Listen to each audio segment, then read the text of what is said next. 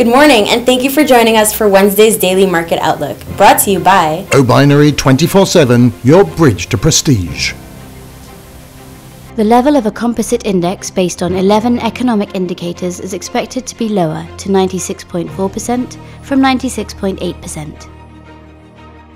The difference in value between the federal government's income and spending during the previous month is to increase to $116.2 billion from minus $108 billion. The change in the total inflation-adjusted value of output produced by manufacturers is expected to increase to 0.4% from minus 1.1%. S&P 500 was little changed.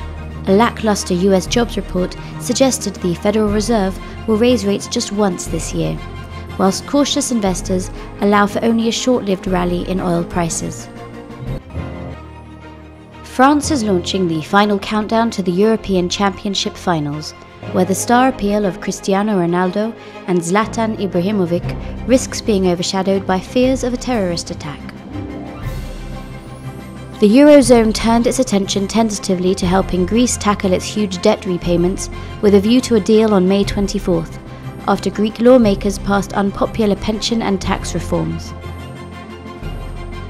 April's US labour market figures disappointed on payrolls growth, revealing the economy added 160,000 jobs versus the 200,000 increase expected by economists.